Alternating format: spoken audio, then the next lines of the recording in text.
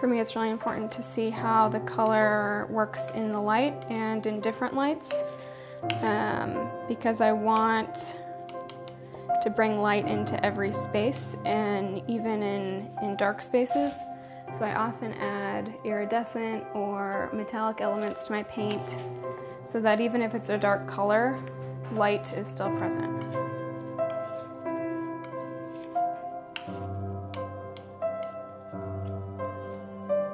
I'm Christine Olmstead. I live just outside of Washington, D.C., and I'm a large-scale abstract expressionist.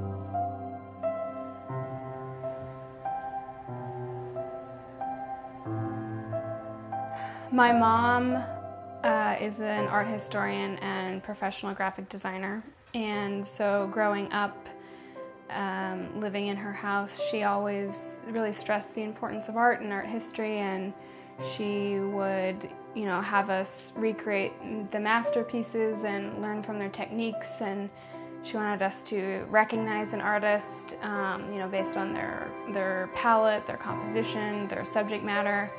And so that was a big part of my childhood, and I always have been creating. I think I've been painting or drawing, at least a few days a week since I was like 18 months old. I never thought that art could be a career, though.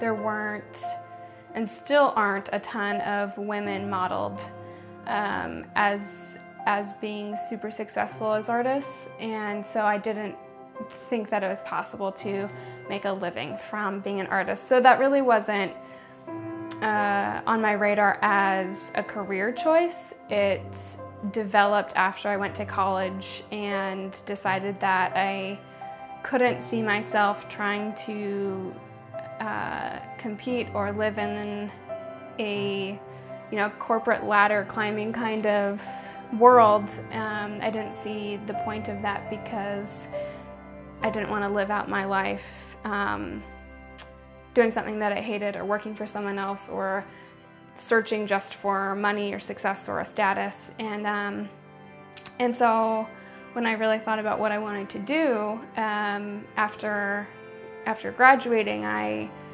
had been painting my whole life, and I thought, I want to do that, and I don't know if I can make a living at it, and I don't know, the ins and outs of selling, or, getting collectors, or working with galleries, or, I was giving my paintings away for years growing up, and so I didn't know how to do it, but I thought, this is how I'd like to spend my life, and this is something that I've always done my whole life, and something that I know I'm going to do whether I'm selling professionally as I am now in the future or not. I know that I'll be painting my whole life, and so because it's something that I knew that I loved and knew that that would be a part of my whole life, I decided to try to figure out the business side of it and try to figure out how I, as an artist and as a woman, could make a living from my work. So that's sort of the snippet of how I got to where I am now.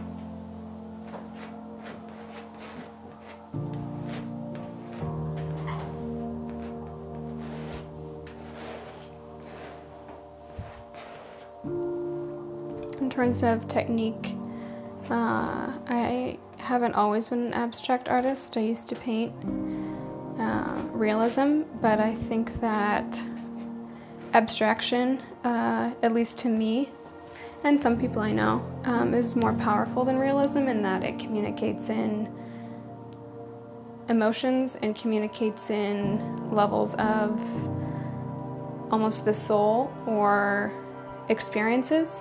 And more abstract paintings have brought me to tears than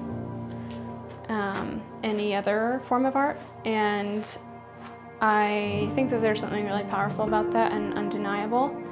And so to me, abstract is most impactful. And so I find myself very inspired, mostly in terms of technique, by Helen Frankenthaler and Joan Mitchell. And their works are the works that, as an artist, have touched me the most.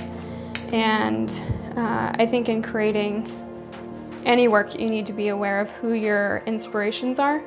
You certainly don't want to be a copyist, and you have to make sure that you're not just inspired by them, but you have many sources of inspiration. I'm also really inspired by Japanese ink art. And so combining different elements, combining different techniques, making some of your own are all really essential in the creation process. But to me, abstraction is the most powerful and soul-filled form of painting in my experience.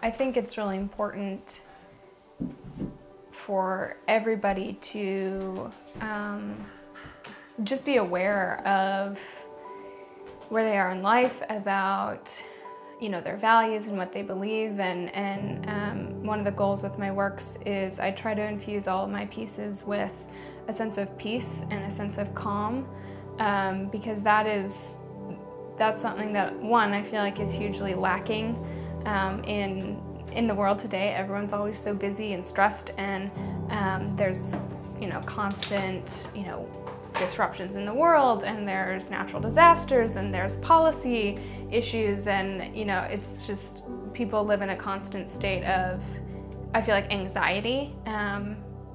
It feels like everyone's so anxious and stressed all the time, and so for me, my hope is that with all of my pieces, I can give them a sense of peace and a sense of calm. And a lot of people do tell me that when they look at my pieces, they're very peaceful. They have this ethereal, calming, almost glow to them. And that's very encouraging when I hear that, because that is my goal. And I would love to be able to break into my viewers' world and give them a reminder whenever they live with a piece or look at a piece, that they can slow down and they can say no, and they can choose to seek peace, they can choose to slow down, and it's all their choice. And so with all of my pieces, that's my overarching goal, is to just infuse a little bit of calm and a little bit of peace and a little bit of light into the lives of the people who either look at my work or collect my work.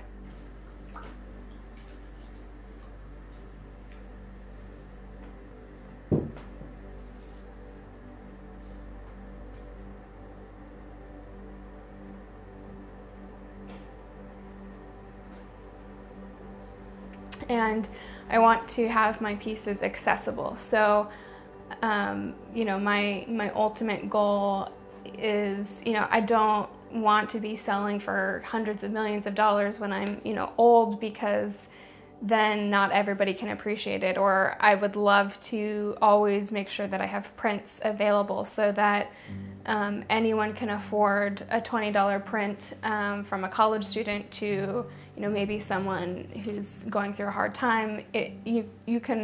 I want to be accessible at all price points so that everyone can get a piece of the calm, and use it as a reminder, as a token, to refocus and remember that everything that they can do in life is a choice, and that they should choose what is most serving in that moment to them. So that's the ultimate overarching goal. I would love to be seen in museums in the future. That would be a huge goal of mine, because museums are, the ultimate democracy, where anyone can go to a museum and soak in the history, the meaning, the message, the beauty, the talent.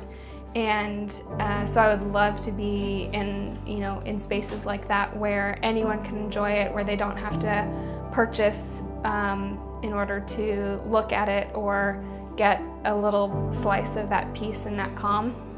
So that's an ultimate goal. I don't see that happening for a while yet, but if I could be an old lady and see a piece of mine in a museum, it would mean a lot to me, and mean that I have been able to reach people at a different level and give them something that they may not have otherwise been able to experience.